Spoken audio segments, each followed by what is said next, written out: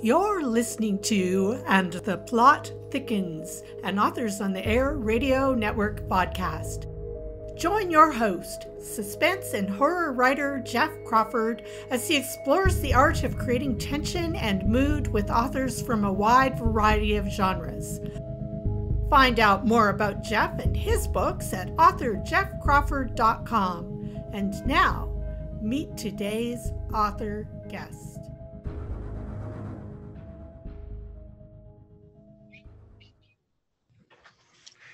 Hey up and welcome to this edition of And the Plot Thickens, part of the Authors on the Air Global Network.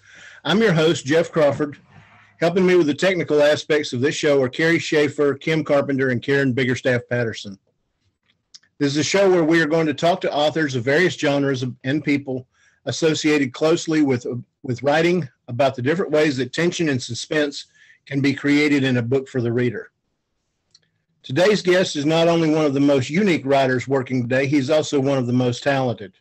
Predominantly a horror writer, Greg approaches his writing differently and writes characters and dialogue that are not only relatable but natural.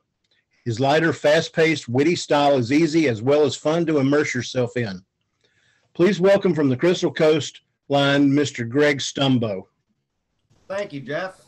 Hi, guys. Those are some really kind words, man. That's thank you. Well, thank you so much for being on the show. It's a real pleasure to have you here. Oh, how could I not be with the Jeff Crawford? You really are one of the most prolific writers that I've had the pleasure to meet, let alone work with. So I'm honored. Well, thank you very, very much. You're already on the show. You can lay off of the flattery. Let's jump right into this. What we're going to talk about is a fairly complex topic with a short amount of time to cover some of it. So we're going to get into it and get busy. Tension and/or suspense in almost any book is almost always necessary in some form or another at some point. How do you personally approach those parts of your books so that the reader sits up a little straighter and grips the book a little bit tighter as they read your words?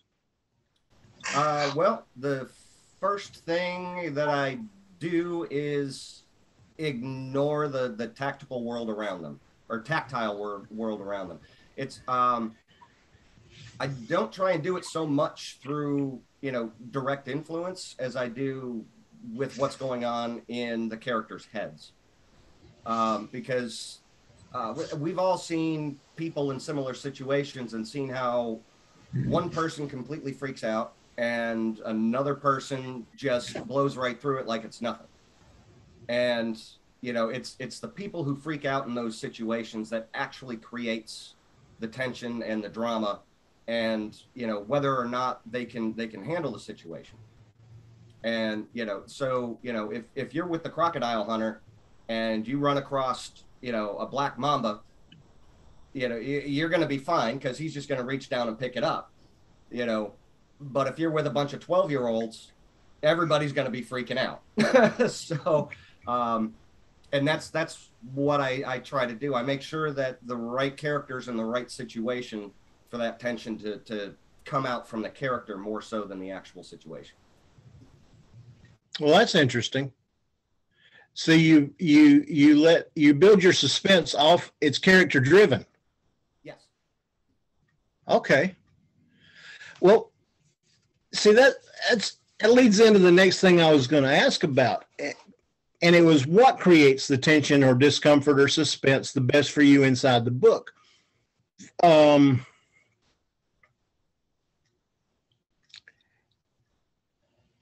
Sometimes, depending on who it is or the type of book it is, it's either the setting or the presentation of facts or the environment around the entire book or the vagueness of what you don't tell. It's the edges. But you're saying it's character. Now, do these other things apply? Do they factor into it? So it's an exponential effect. Correct. Yeah. I mean, you have to have a thing happen. And it can't just be a normal thing that a normal person will run into. I mean, I don't write superheroes. I don't write highly trained operatives. You know, I try to write normal people, and you put normal people in abnormal situations. So, you know, so for the Generation Zed series, you know, you've got zombies everywhere, you know, and yeah, everybody's laughing as it's going along, but the danger is real. You know, people are getting bitten, people are getting killed, and that's one thing to have as a general environment. It's another thing when it starts hitting close to home and starts impacting the actual characters that you're following.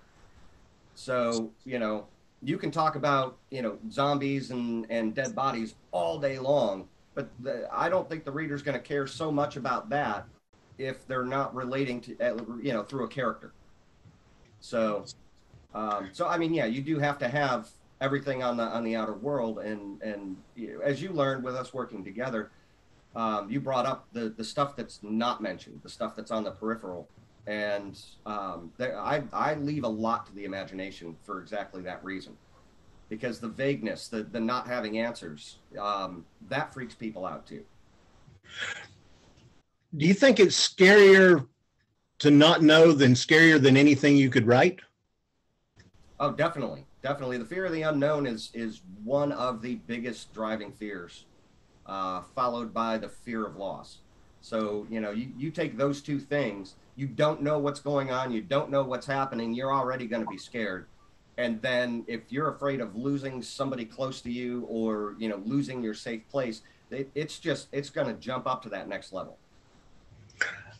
Here's a question that I didn't have written down in my notes here, but you made me think about it with what you said. Do you outline? No, not at all. Not at all. I would get extremely bored if I outlined everything and knew what was coming. So if your suspense is character driven, you don't know who's going to be the driving forces in your book until they prove themselves to you. Correct. Yeah. How at the same time the reader does in the book. So it's you know, which helps, because I've got a pace that I'm comfortable with in my writing that kind of drives the story and the timing. So, you know, as I've gone through enough descriptors of whatever I need to, it's time for something to happen.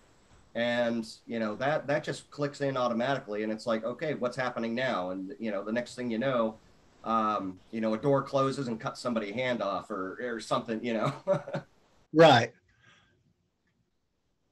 Do you see the end of the book before you start it? Sometimes. Usually not. But sometimes. And sometimes, like with Crossover, the ending that I was writing towards turned out to not be that never showed up in the book, because the way the story shifted and turned, it presented a completely different ending that was even better than the one that was originally planned. Okay. The reason I asked is, if you know what the last page, 2 pages, last chapter, whatever that's going to be, you know how it's going to funnel down and where it's going to stop. Does that make it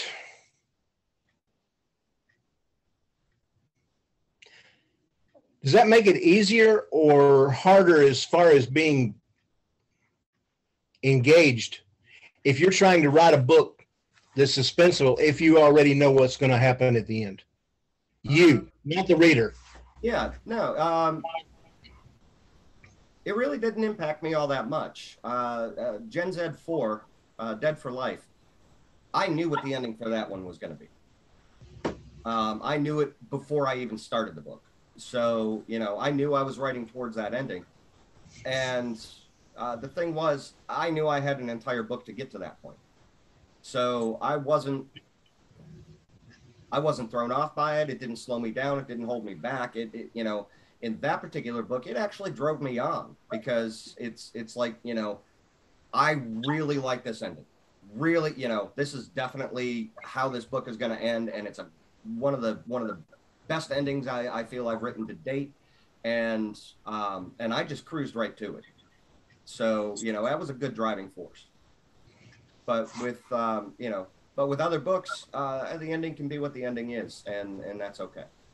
So Why suspense?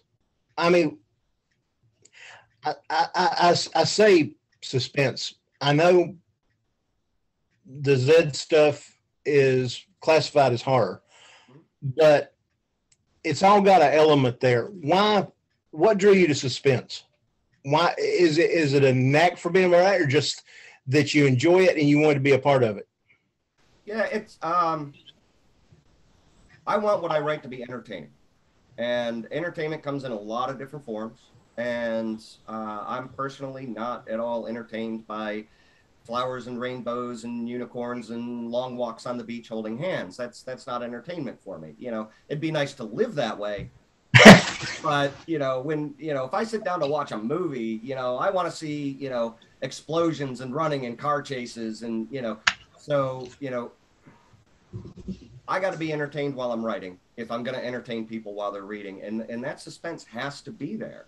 If everything's running smooth and fun, then there's no fun to the story. It doesn't get your heart rate up. And I like people to get in their heads, get their heart rate up, and walk away, not immediately closing the book and thinking about it. I want them to think about it 2 or 3 days later and go, wait a minute, is that me? Am I doing that thing over there? I kind of want it to go that way. So suspense is a very good way to do it. Okay. We've touched on this just a little bit, but Greg, even though by and large you as a writer know to a certain extent what's coming on the next page, the next chapter, even if you don't outline, you have an idea of what's down the road. Right. Yep. Do you feel the tension building as you write the book the same way that the reader feels it as they're reading it? I hope so. I feel what I write. It's very emotionally driven. So, if I'm sitting up on the edge of my seat pounding on the keyboard, I have a pretty good idea that I'm translating things appropriately because I'm in the right mindset. I'm not sitting back comfortably and relaxed trying to choose the right words to convey an emotion. I'm running through that emotion. Whether I'm scared or I'm happy or excited or upset, and that really helps me to drive the characters through the situation. So it's more emotionally driven. Okay. We're closing in on our time limit, but tell us what you have going on and what's coming up for you as well. And tell us where the reader can find you and your books. I know you've published at least 5 novels, as well as co-authored a book. Yeah. So you tell us what other irons are in the fire and what you've got coming up and where they can all line up to meet you. All right. So first and foremost, grab your pens so you can hunt me down on Twitter, and that's at Gen Zed Book on Twitter. If you want to find me on Instagram or Facebook, you can just type my name, Greg Stumbo, search for me that way. It should be pretty apparent, and if it's not, you probably got the wrong guy. If you just flat out Google my name, you're going to probably get the Attorney General of Kentucky. He's an older gentleman. He's in politics. I am not in politics. So just scroll on to the next page or add books after the name, and I'll pop right up. The books are all on Amazon. You can go through the Raventail website. Those are the primaries. You can also find me on Instagram, but for the love of me, I cannot figure out how to make Instagram work. So if any of my 1,600 followers out there on Instagram could give me a couple of lessons, that would be awesome. I haven't done a website yet, but those are the primary ways to get a hold of me. I'm working on the 5th book in the Generation Zed series. So the first 4 are out, first 3 in paperback, 4th one paperback should drop here. I don't want to put them under pressure, but it'll be coming soon. And that's a fun zombie comedy series. So if you want to laugh and be scared at the same time, that's for you. Crossover has recently come out. That's an ebook, paperback coming soon. That's an Alice in Wonderland sci-fi horror. type thing. It's like a space odyssey meets Alice in Wonderland, and it's already been called awesomely gruesome. So enjoy that. And I've got one other book that I'm working on, and I think the best way I can put it is it's kind of a haunted house with a big twist. So I'm partway through that, and it's moving along nicely. So hopefully by the end of the summer that one will be coming out. But we'll see. Summers are pretty busy for me. So. Well, that was a pretty suspenseful cliffhanger you just left us on. Oh yeah, good. I have said it before, and I'll say it right now. I am blown away with the idea of crossover. I mean, I really am. That may be as an imaginative an idea as I've ever heard. I've got it on my TBR, and I know two other people that is next in line on them. As soon as they put down the book they're on, crossover's the one they're picking up. Fantastic.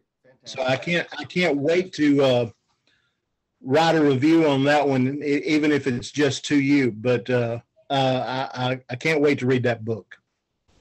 Well, you know what? If we sell enough, there's an opportunity for a sequel too. So. Well, hey, there you go. I got enough irons in the fire. I figure I'll wait and see how it does on the market. So if people pick it up and love it, then I'm going to feel obligated to get the sequel out. Good deal. You've been listening to a conversation with the fun and talented writer Greg Stumbo. It's been my pleasure to bring him and his thoughts to you today. I truly hope he will agree to come back and visit again. Oh, definitely. Great. Thank you, Greg. I'm Jeff Crawford, and this has been And the Plot Thickens. We are proudly part of Authors on the Air Global Network. Find me on Facebook, Instagram, and at www.authorjeffcrawford.com. Hoping I'll see you right back here next time, which is generally every other Wednesday. Until then, enjoy a good book. Let the author know you've read it. And thank you so much for tuning in to this week's episode. Each and every one of you are appreciated. Greg, have a great day, and thanks so much for being on. Thanks for having me, man. All right, we'll talk to you soon.